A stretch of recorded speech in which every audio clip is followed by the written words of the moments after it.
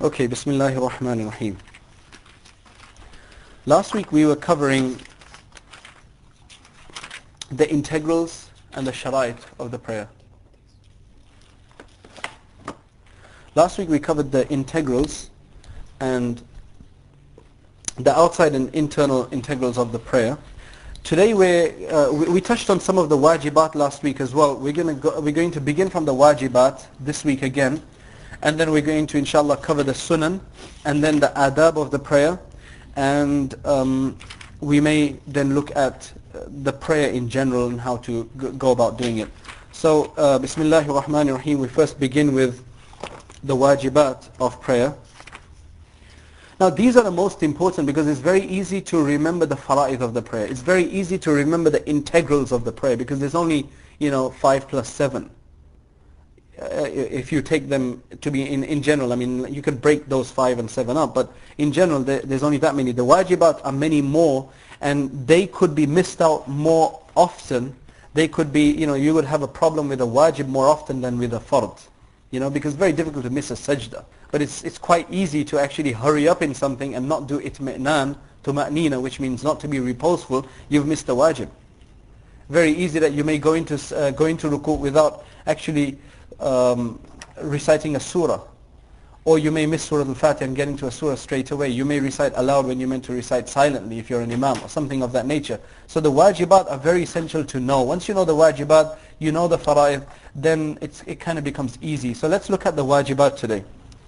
So the wajibat mentions that there are 18 wajibat in the prayer according to Nurul Idah. Number 1 is the recitation of Surah Al-Fatiha. I mentioned this last time that reciting Surah Al-Fatiha itself is a wajib according to the Hanafi madhab. It's lesser than a fard, right? You shouldn't be confused about this. In other madhahib, the fard and wajib is the same thing. You have to be, if you miss this out, it necessitates a sajda to sahu. Now, the effects of missing a wajib, let me mention that before we go into the wajib. If you miss a fard, your salat is invalid. It just has to be done again. You don't have even the basic integrals intact for it to be considered a salat. If you miss a wajib, or you delay a wajib, or you delay a fard, then you can salvage the prayer by making a sajda to sahu at the end, a prostration of forgetfulness. However, if you miss a wajib on purpose, then you should repeat your prayer. It's wajib to repeat your prayer, which means that if you didn't, your fard of the prayer, the obligation would be absolved, although you would be sinful for having missed the wajib on purpose and having not repeated the prayer. So it's wajib to repeat the prayer within the time of the prayer, right? If there's still time left for the prayer and then the next salat time has not come in. Now, if you miss a wajib by mistake, it was a mistake, you missed the wajib, you delayed the wajib, then if you remember within the prayer, you should make a sajda to sahu, a prostration of forgetfulness, then it will be completed. That's what that prostration is for. It completes the mistake that you made. It's a special, plaster as such. It completes. However, if you forget to do that, then it's mustahab. It's recommended to repeat the prayer within the time if you can. Which means if you didn't, your prayer is okay, your prayer is valid, you haven't been sinful, but it would have been more preferable and better, superior for you to have repeated the prayer and got the complete reward. But if you didn't, you wouldn't be sinful. But this is within the time. Once the time has expired of the prayer, then you can't repeat the prayer. So number 1, recitation of Surah Al-Fatiha. Number 2, reciting any other long verse or 3 short verses or 1 whole surah after the Fatiha in every rak'ah of a sunnah prayer, a wajib prayer, and a nafil prayer, and only in the first 2 rak'ats of a fard prayer. Therefore, in the 3rd and 4th rak'ah of a fard prayer, it's not wajib to recite Surah Al-Fatiha or some surah or verses after that.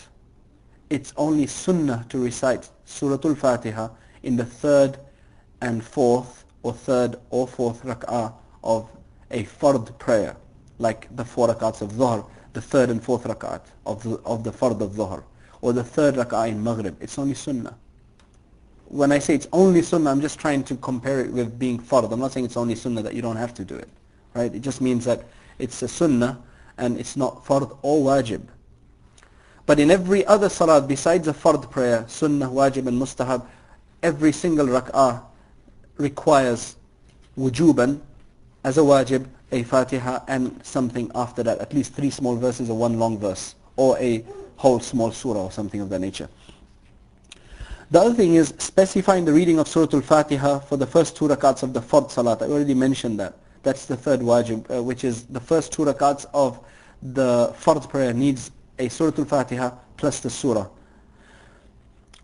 Now, because Fatiha is wajib and a surah is wajib afterwards, it's also wajib that the Fatiha be first. So that's an independent wajib for the Fatiha to be before the surah. So if somebody by mistake recites a surah first, he begins the prayer and goes into Qul Huwallahu Ahad.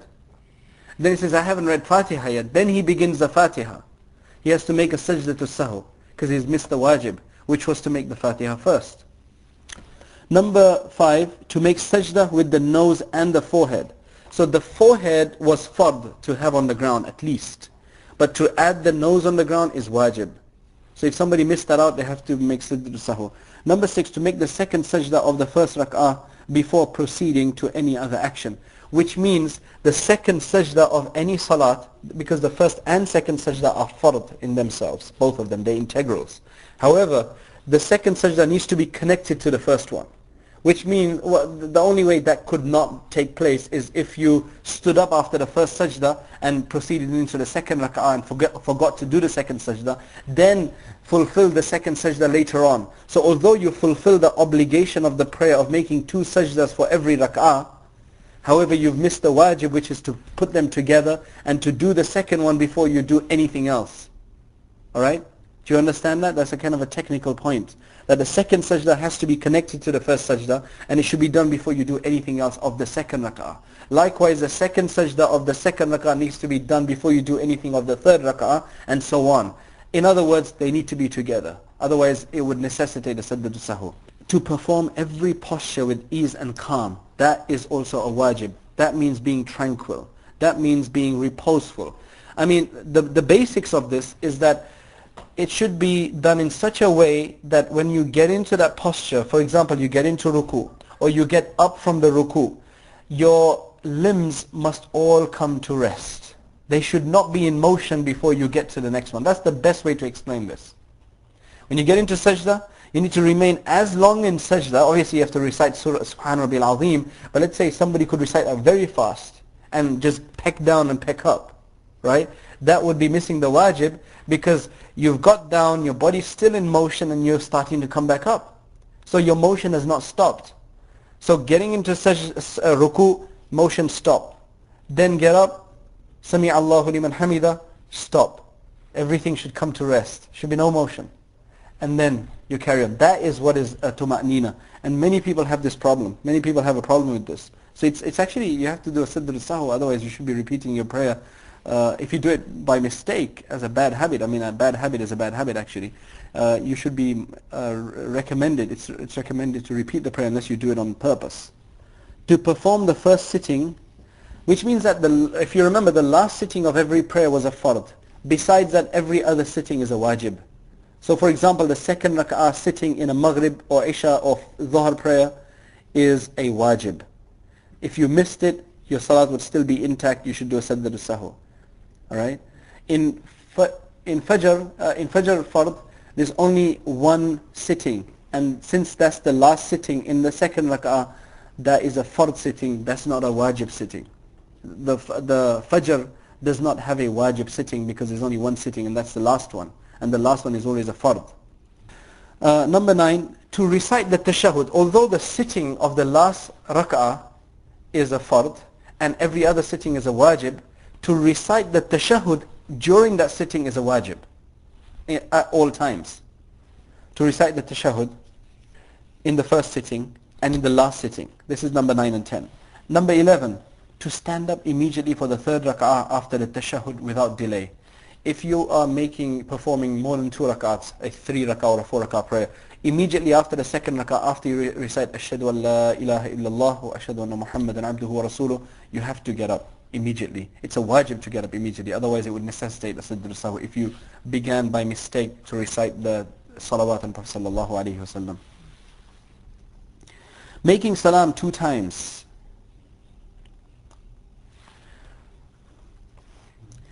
There's a difference of opinion here. The strong opinion, I believe, is to make salam on one side, on the right hand side. That's wajib. And that's the last wajib of the prayer. That's the last wajib of the prayer.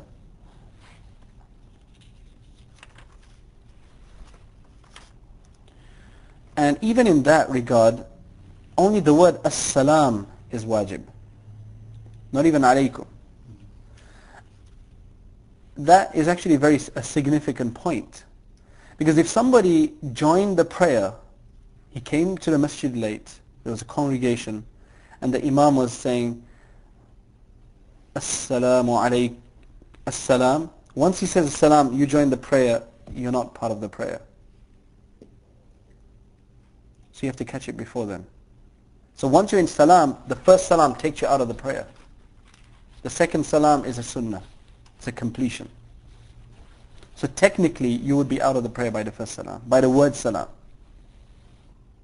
But to say alaykum salamu, alaykum is sunnah mu'akkada. Okay.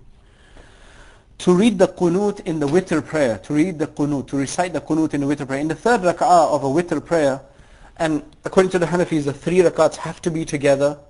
There is, according to the Hanafis, there is no such thing as a 1 rak'ah prayer. It's not valid. There's a hadith of the Prophet sallallahu alayhi wa sallam, rak'atun wahidatun butayra, which means that a single rak'ah is like an animal with its tail cut off. It's defective. It's not complete. That hadith has been actually related with a sahih isnad by Ibn Hajar al-Asqalani, the great Shafi'i scholar.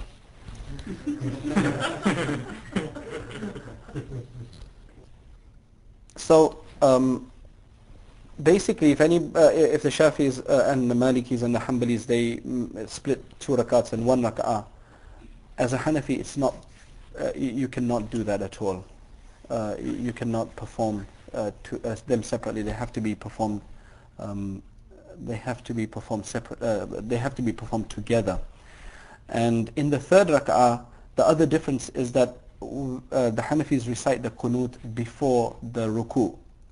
But after reciting the Fatiha and the Surah, in the third rak'ah, they raise their hands, say Allahu Akbar. Raising the hands is a sunnah, right?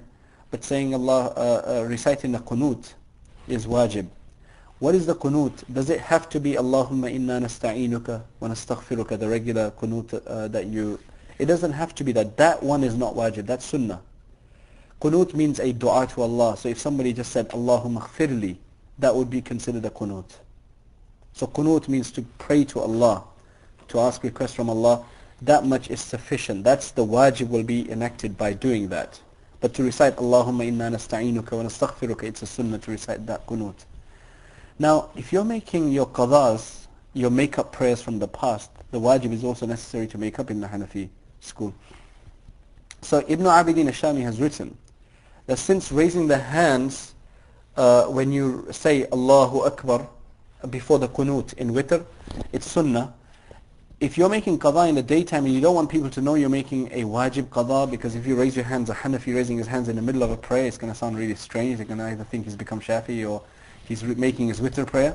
They said you don't have to. You can abandon raising the hands. So because making a qadab is a good thing, but at the end it's still a sin that you'd miss the prayer, and exposing a sin to others is not a good idea. So they've taken that into consideration there, that you can leave raising your hands if you're making qada at another time for wajib, for the witr. To recite takbir of the Eid salat. In the Hanafis, they recite 3 extra takbirs in the first and 3 extra takbirs in the second rak'ah. They are wajib to recite. So the muqtadi should also recite them. Allahu Akbar, Allahu Akbar. To say the takbir of ruku before going into ruku in the second rak'at of the 2 Eids. Normally, besides the initial opening takbir, Allahu Akbar, which is a fard, an integral, every other takbir of the prayer is sunnah. But there's one exception. In the Eid prayer, in the second rak'ah, at the end of reciting Fatiha plus Surah in the second rak'ah, you recite the 3 extra takbirs of Eid. the 3 extra takbirs. Then you say the 4th takbir, which is to take you into ruku'.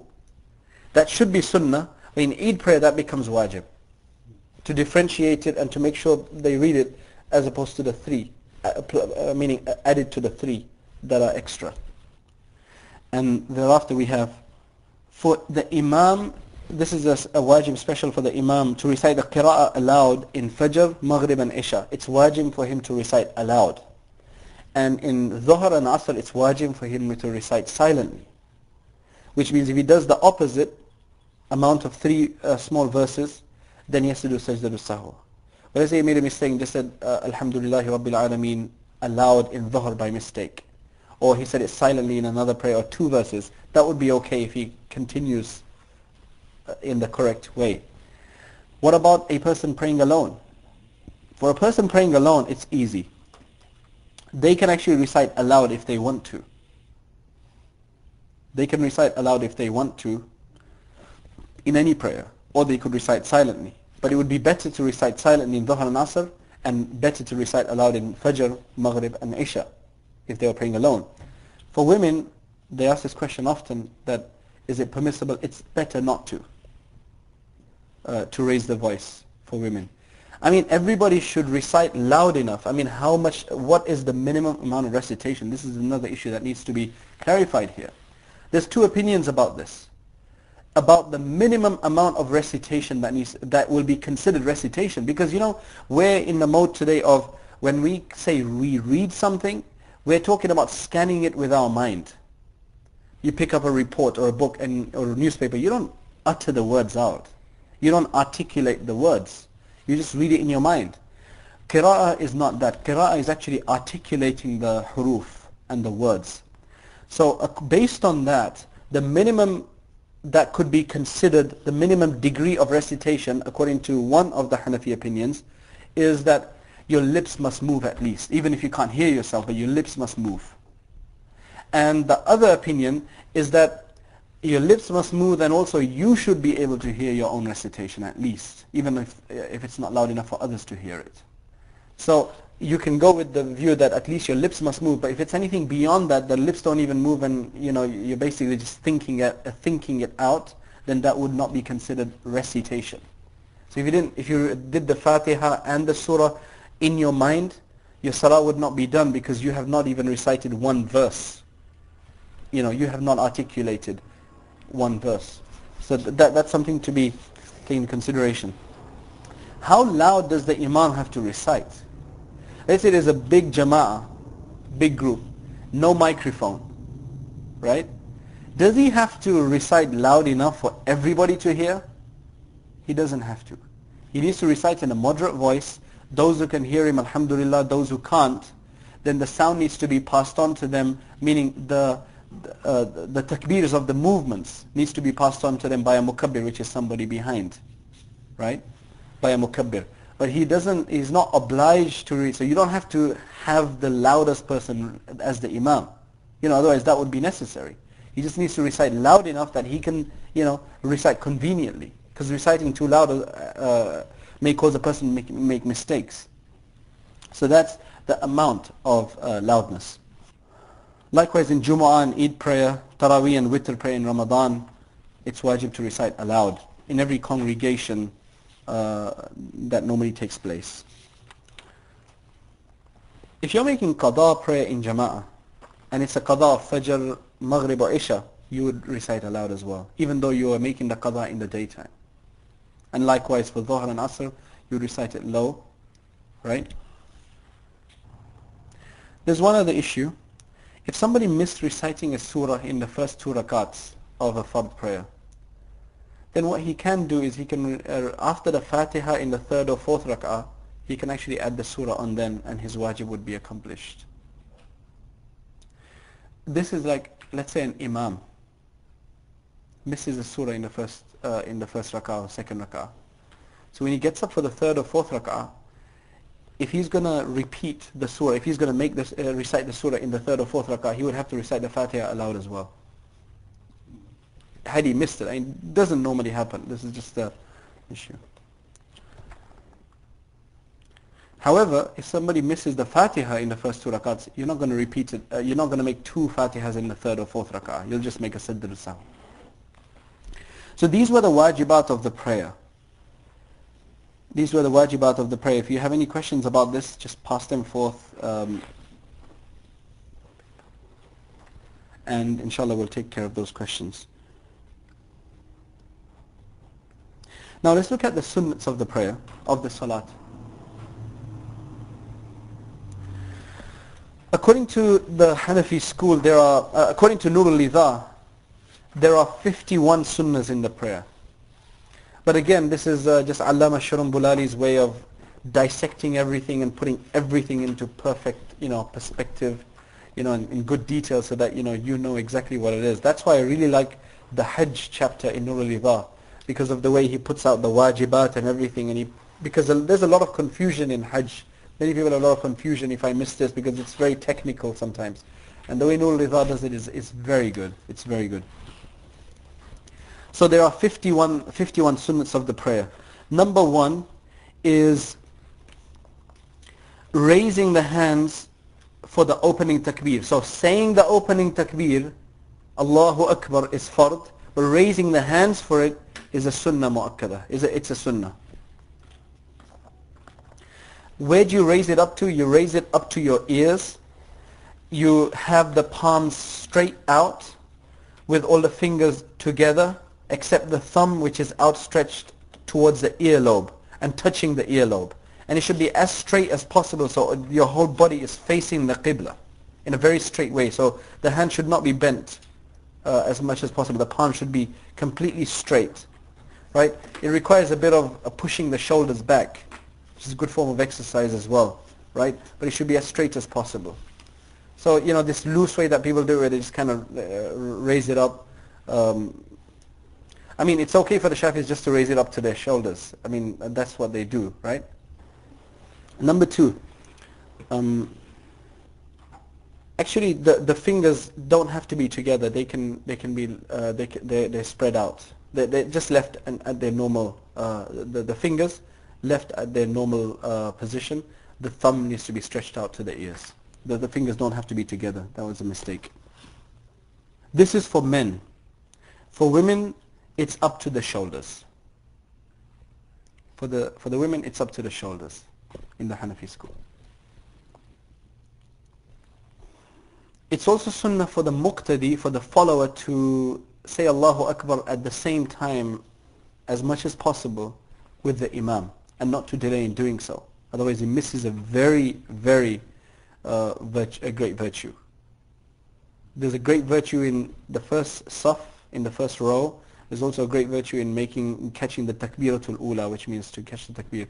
So if you're prone to doing these long intentions, some people have this habit of standing and saying inni wajjahtu wajhiya lilladhi, and saying out, uttering these things out, and the imam begins, and then you hear all of these people doing that. Do that from before. Don't miss this synchronization with the imam as close as possible. It shouldn't be before the imam though. It should be just after. It could be just after, yeah, or together. Together would be fine.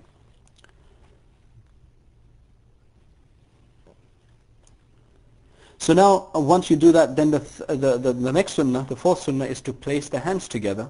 And the way to do this is, in the Hanafi school, is to put the concave of the right palm into the convex of or the wrist actually, the bend of the wrist of the left hand, perfect fit.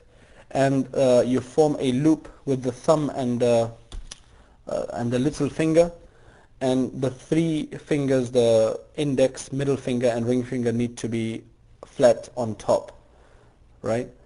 So it's a very, very natural pose, like that, and place under the navel. This is for the men.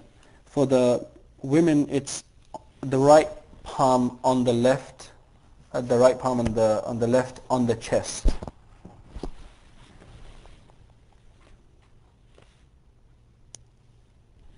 And the women just put the hand on top. They don't have to form a ring or anything. It's just literally a flat right hand on the left on the chest. There's no And there's no more details about that.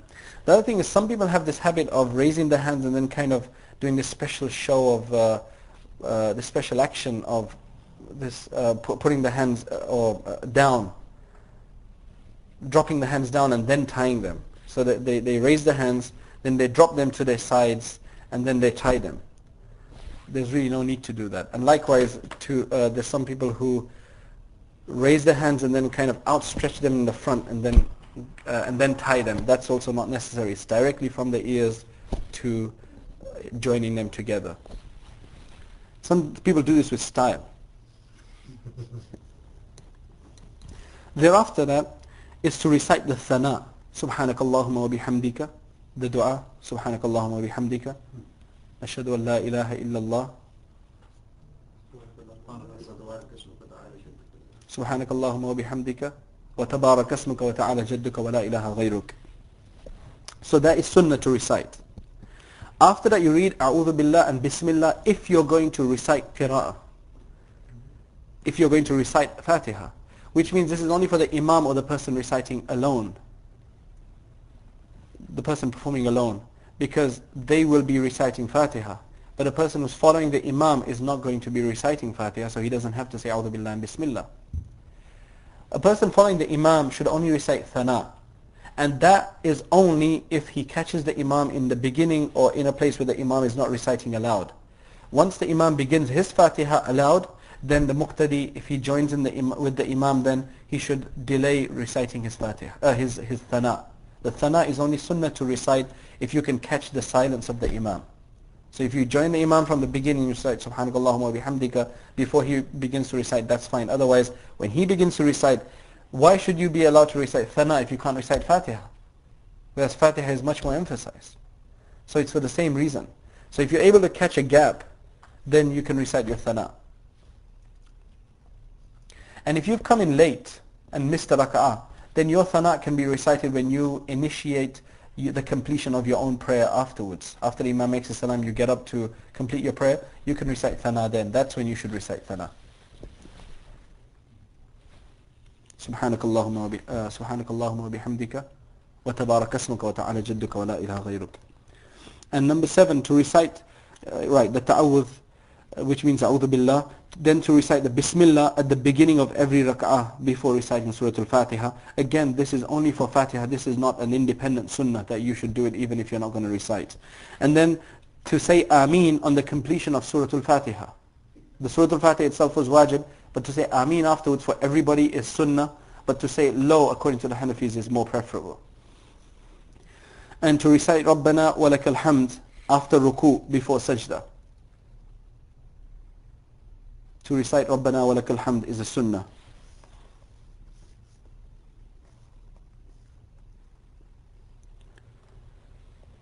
And Sami Allahu liman hamida needs to be recited silently. That's a sunnah, to recite it silently. And not to bow the head while saying the Allahu Akbar. So to stand up erect straight when saying Allahu Akbar, the opening Allahu Akbar, it's a sunnah. There's no need to bow the head down when saying Allahu Akbar initially. The head can keep straight up. That's a sunnah. And it's sunnah for the imam to recite his takbirs loudly. It's not wajib for him. It's sunnah for him to recite them loudly.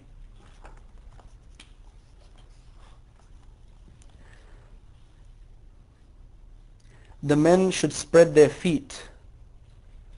How do you stand? So for the men, there's 2 opinions in the Hanafi school. One is that there could be a gap of 4 fingers in between. This is also one of the views in the Shafi'i school. And the other opinion is that the feet could be in any comfortable posture. Any comfortable distance can be kept between them. This is also a view of the Shafi'is as well. It doesn't have to be linked to the next person's feet. That's not necessary. The reason for that was that they didn't have lines drawn at that time or any such feature in the masjid which could keep them straight.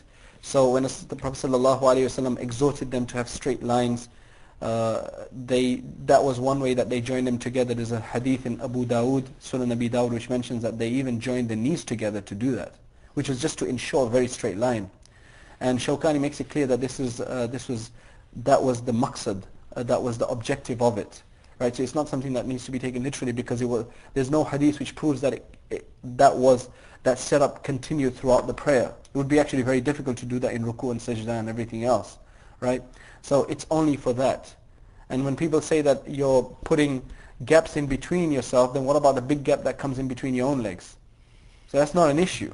You know, the issue of gaps, where the Prophet sallallahu alaihi wasallam, what the Prophet sallallahu alaihi wasallam said, as the hadith in Bukhari, حَاذُوا بَيْنَ الْمَنَاكِبِ, you know, bring the shoulders level. So the connection needs to be from the shoulders, whether the feet are touching or not. It's not an issue, right? Now the way we should deal with this, because there are many people who actually insist on this issue, and there are many people who run away from this. So the way to deal with this is, if somebody wants to do it, let them do it. You know, don't criticize anybody. It's not haram to do it. But and if somebody doesn't do it, then leave him alone, because it's not necessary. This is what happens sometimes. You draw your feet in, you know, you're standing in your own comfortable posture, and the person next to you puts his feet right next to yours, you know, which is even beyond his shoulder width. And that's not necessary at all. Because the Prophet ﷺ, all he said was that put your shoulders together and fulfill the gaps. And it was not from the feet. Now, the other sunnah of the prayer is that what should you recite?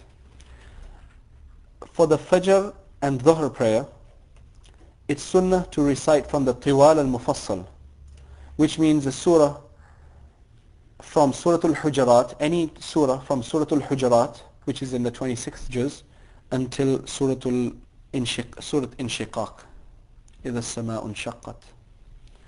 Those are considered Tiwal al-Mufassal, the longer surah.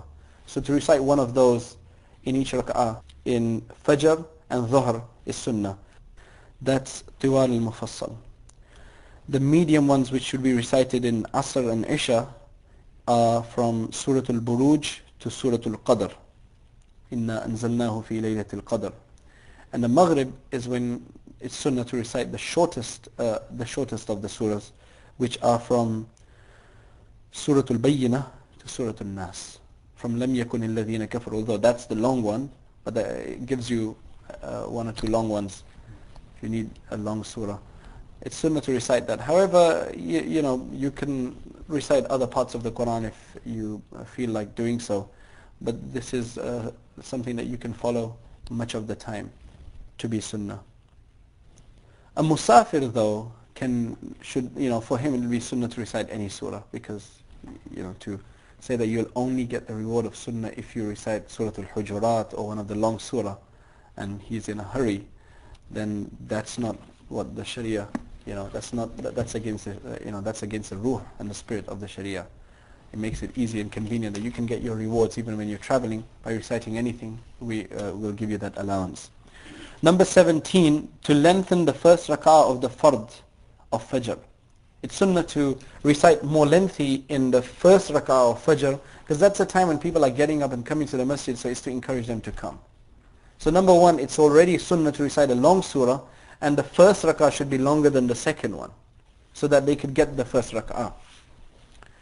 And to recite Subhan Rabbiyal Azim in ruku and Subhan Rabbiyal A'la at least 3 times, both of them in the sajda. Subhan Rabbiyal Azim in ruku, Subhan Rabbiyal A'la in sajda at least 3 times. Anywhere beyond that should increase them in 2s is mustahab, but 3 is the minimum. And number 20, to grasp the knees with the hands in ruku for men. To grasp them, which means to hold tightly onto the knees with the fingers spread out. The knees, not above the knees, not below the knees. The knees should be grasped. The way to make the best sajda is to have the legs standing up completely erect, the hands outstretched, completely outstretched, holding the knees tightly, and the back in a straight line with the bottom and the head in a straight line, so it performs a perfect triangle, right? That's the best sajda to be done. That's the best ruku to be done, sorry.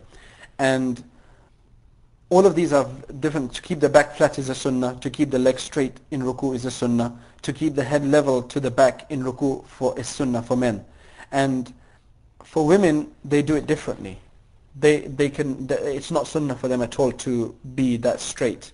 In fact, they go down, the hands are kept together as much as possible, and they kind of just touch the knees. They don't have to grip onto them, and they quickly recite Subhanallah. They don't have to have tuma'nina in there. The tuma'nina is more for men.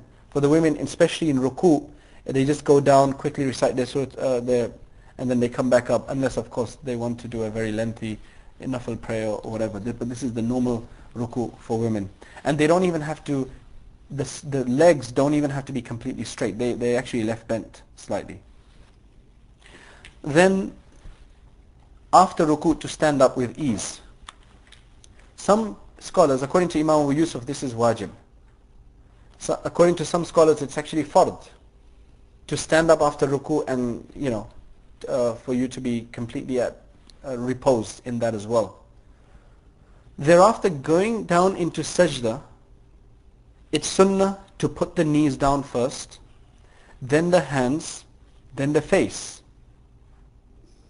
And getting up the opposite way, which is to lift the face, then the hands, then the knees, if you're going back up after the second sajda. Also, the other thing you should observe is that when going down into sajda, you should try not to bend forward. You should not try to go down in a drooped fashion. You should try to go down straight with the back straight. So kind of just slide down and then touch the knees and then the hands and then the face.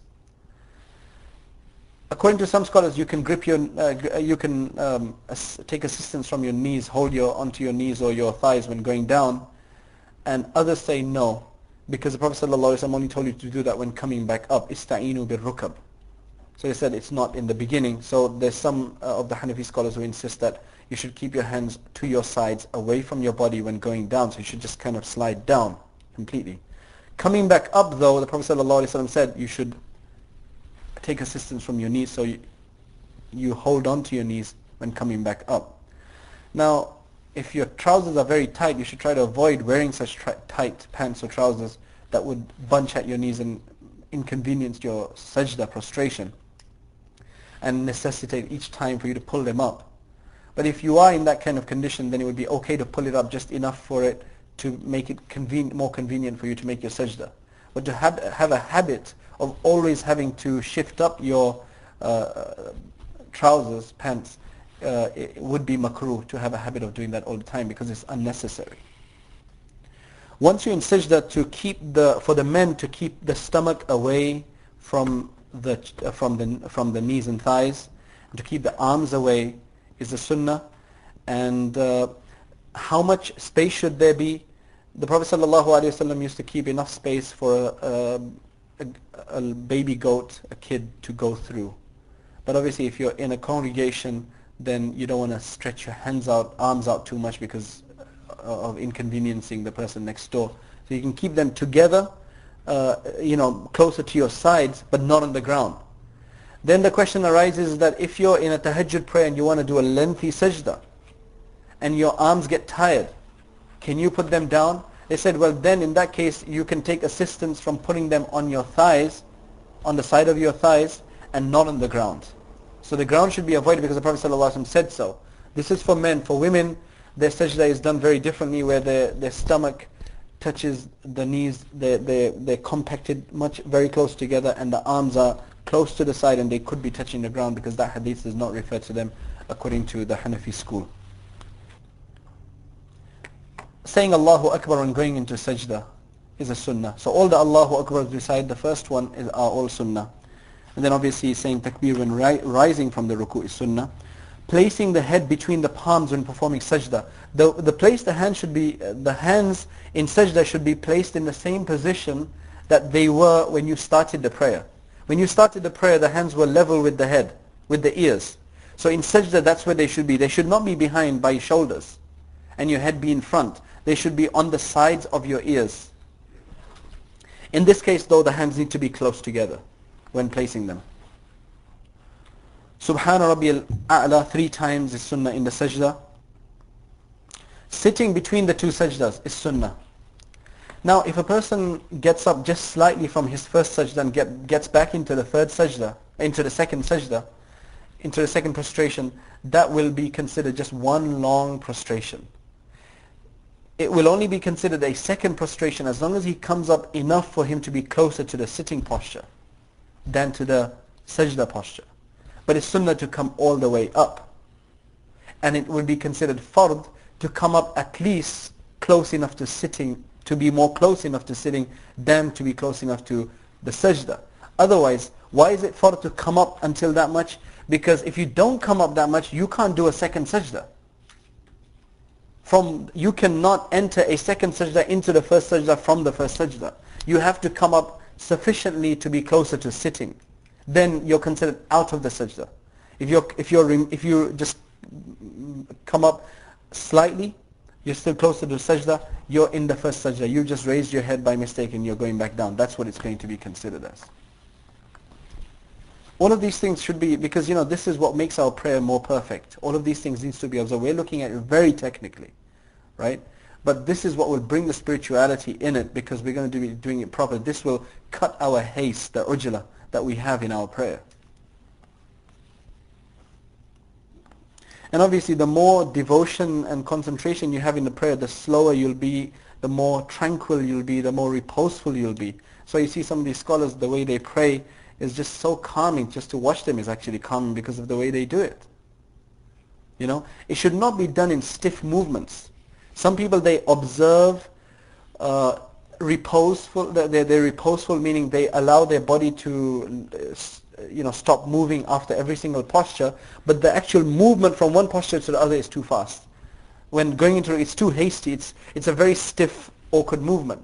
It needs to be made very calm and very natural. So it should not be done in a very kind of robotic fashion either, right? It should be done in a very calm mode, that it feels tranquil. Sitting down, the sunnah of sitting between the two sajdas, for instance. Now in the Hanafi school, every single sitting will be the same, which is the iftirash position, which means to sit down with the left foot laid flat, sitting on the left foot, the bottom being on the left foot, and the right foot being out and erect up, with the toes facing the qibla. That's between the two sajdas, that's in the first sitting, that's in the last sitting, and it's the same throughout. With the Shafis, they have it different in the first one. They have iftirash in the first one, and they have tawarruk in the last one, which is to sit with both legs out to the right hand side, sitting with the posterior directly on the ground. This is how the women will sit in the Hanafi school. So the women in the Hanafi school will not do iftirash at all. They will always sit down with both legs towards the right outside and the posterior on the ground. Now, when you're sitting and you recite the tashahhud, which is sunnah, then you recite ashhadu an la ilaha illallah, shahada. When do you raise your finger? When do you put it down? Do you put it down? Do you move it around? There's two opinions in the Hanafi school. One is that you raise, what you do is you keep your both palms flat while you're reciting tashahhud. When you get to ashhadu an la ilaha, that's when you raise the index finger. You form a ring with the thumb and the middle finger, and the last two fingers you curl inside. So it looks like this, and you raise your finger at ashhadu an la ilaha, at the nafi, which is the la ilaha, at the negation, that there is no God. You raise it to express that. According to many of the fiqh books of the Hanafi school, it mentions when you say illallah is when you put it down in establishment of except Allah. So you raise it at the negation, you put it down at the establishment of illallah. Thereafter, do you keep it in that way with the last two fingers curled up and the ring formed, but with the finger down until the end? According to the Shami scholars, you don't. You put it back down flat. According to the other Hanafi scholars, especially from the subcontinent, other places, you keep it the way you formed at the Shahada, which means you keep the ring, you keep that posture until the end. The Muhaddithin among the Hanafi scholars, they are closer to the Shafi'i school, the Shafi'i opinion on this, which is to, when you say Ashhadu an la ilaha, you raise it, La ilaha adda la ilaha illallah, just like the first opinion. You don't put it down though afterwards until the end of the prayer. You keep it up. فَأَنْهَاهُ قَلِيلًا. There's a hadith, they go by the hadith which is in Sunan al-Nasa'i, which mentions that the Prophet ﷺ, after raising his finger, he just put it down slightly. And there's another hadith from Abdullah ibn Umar radiallahu anhu, it may be in Tirmidhi, which mentions that كَأَنَّهُ يَدْعُو بِهَا, as though he was praying, as though he was supplicating with it, instead of having to raise the hands with the fingers. So that's the opinion I prefer, which is to leave it, just put it down slightly and not all the way down until the end of the prayer. And this is, I believe, an opinion of the Shafi'i school as well. But they would all be fine for the Hanafi. Both opinions would be okay according to the Hanafi school. Now to recite the Fatiha again in the third or fourth rak'ah is a sunnah of the fard prayer only. But in any other prayer it would be wajib to recite the Fatiha again. Okay, now the next thing we have here is when you get into the last rak'ah, for instance, after the tashahhud, you would recite the salawat on the Prophet sallallahu alaihi wasallam. This is a sunnah, very emphasized sunnah.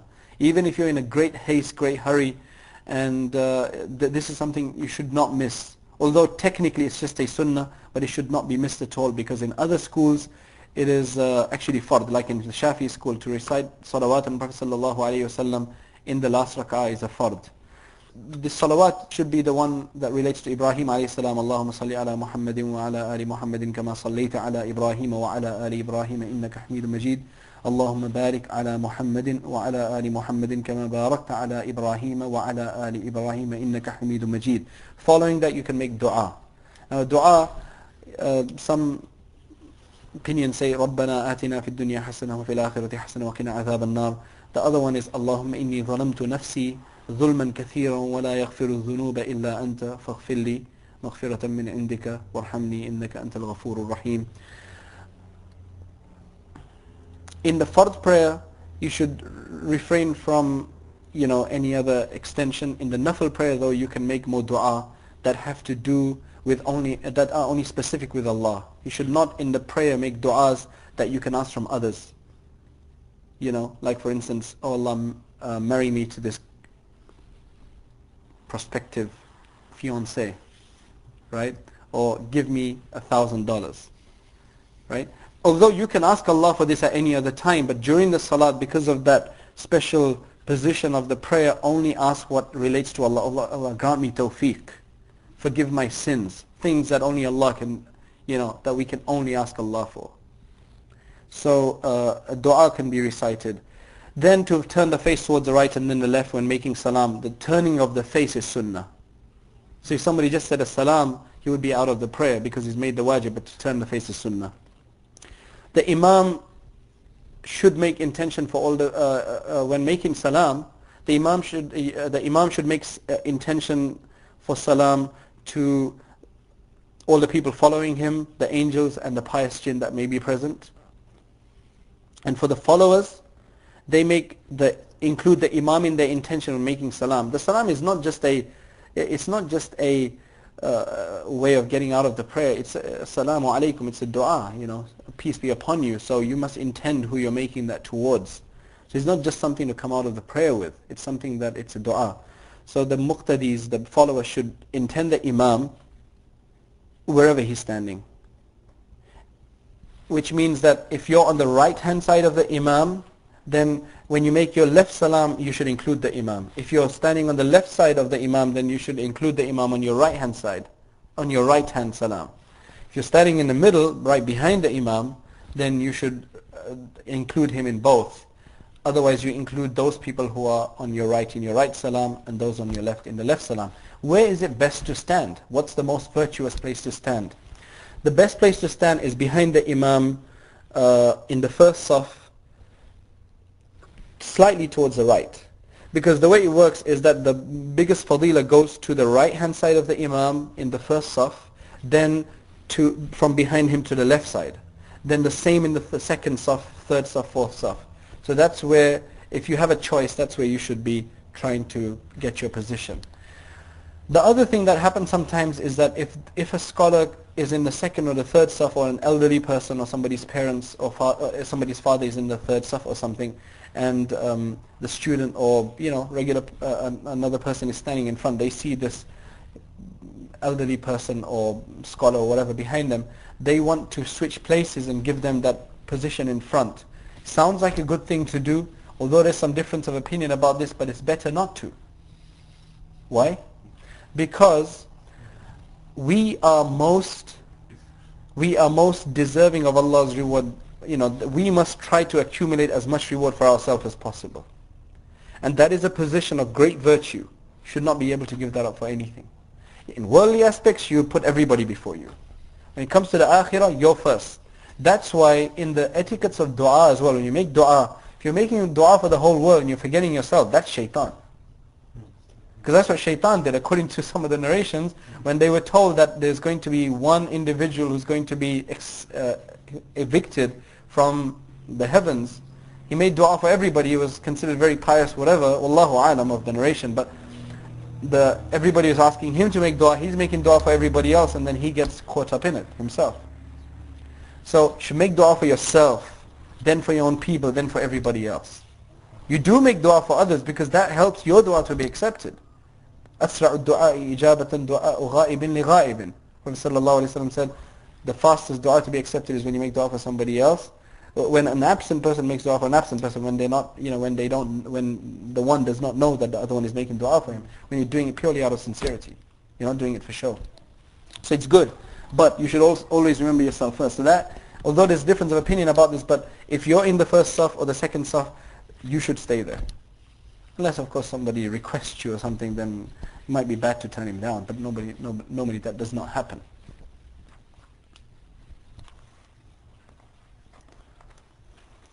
Although others would probably say that you'll get the reward of letting somebody else go forward. So Allah is merciful. Allah has immeasurable, endless treasures, and He can give you anyway. So that's the other opinion. But looking at it from a technical perspective, you should stay in the first saf.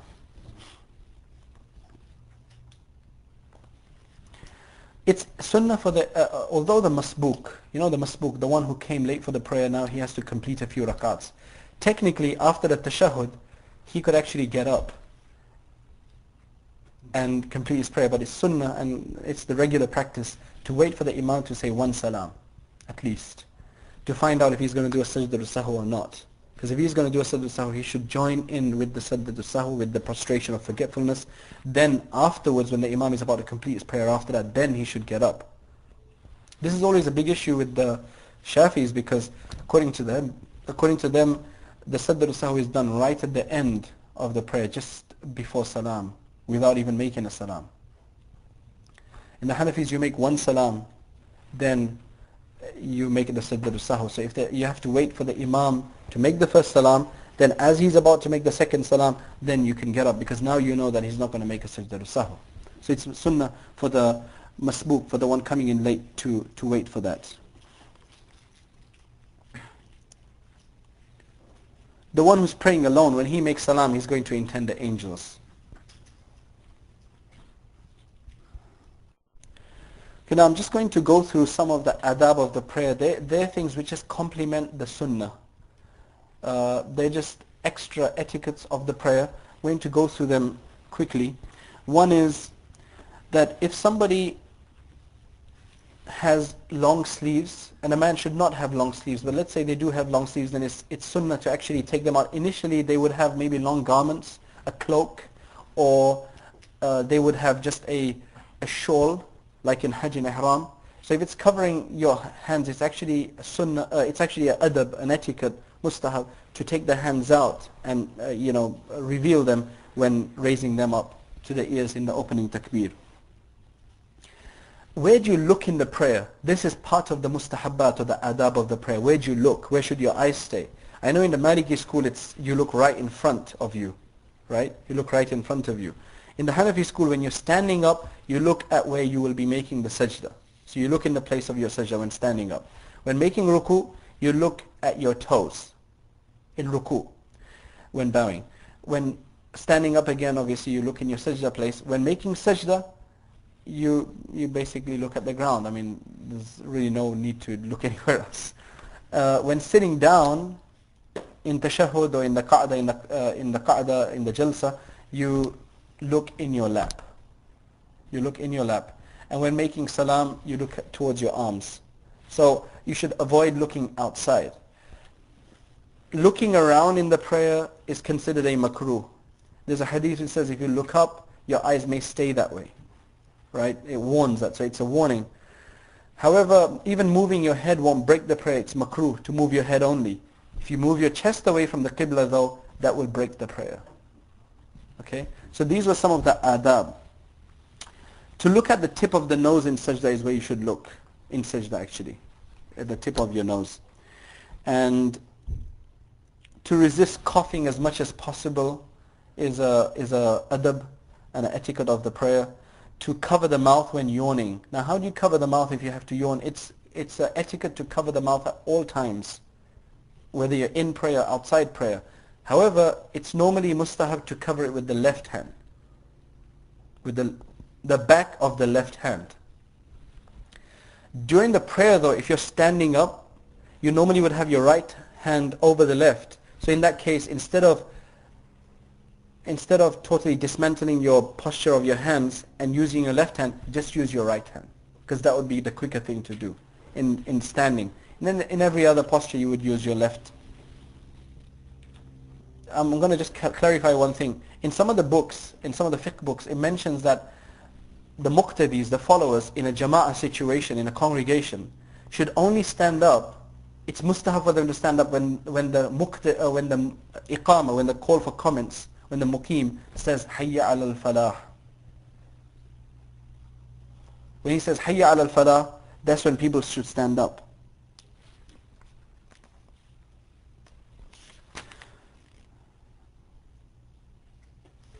And the imam should begin the prayer when the muqim says qad qamat as-salah. So when he's making his takbir, when he gets to qad qamat as-salah, the imam should say Allahu Akbar. Now obviously that's not followed normally. The second one, qad qamat as-salah. And in terms of the hayya ala al-falah, hayya ala as-salah, that the muqtadi should get up only when the muqim says hayya ala al-falah, this could only maybe apply to a situation when people are so organized and orderly that everybody that comes in the masjid, the community is such that they come and sit in perfect rows. Right? So they come and sit in perfect rows. So when the imam does say hayya al-falah, they can just all get up, and by the time he finishes they could say Allahu Akbar, because they don't have to arrange anything. But normally the custom nowadays and the situation of the people is such that people come in, number one, at different times, they sit in different places, and it takes actually the imam to actually sit, make them stand together first. It takes a while. Right? And that's what the Prophet ﷺ did many times. In fact, Umar radiallahu anhu, it said about him and about the Prophet ﷺ that sometimes they would make them very straight. And it says about one of them that they used to be so particular about this that is as though they were aiming with an arrow. That they were trying to get it in such a straight line, because the Prophet ﷺ said that if you are not in orderly lines, then Allah will create a discord between your hearts. So it's very important. Right? But this way you may read it in certain fiqh texts. The reason for it could only apply to a situation maybe when. So to insist on it in any other place would be useless. Why? Because people would miss if you're going to prohibit anybody from standing up until the muqim says hayya ala al-falah, right? People may miss their takbiratul ula, which holds a great virtue. So that's something to take into consideration. Inshallah, next time what we'll do is we'll talk about the whole prayer. Now that we've mentioned the fara'id, the integrals, the shara'it, the external components, the internal components, the pillars, we'll mention them separately. We mentioned the wajibat separately, the sunnah separately, and the adab separately. Now we need to put all of that together. We'll do it in practice, inshallah, in the next session.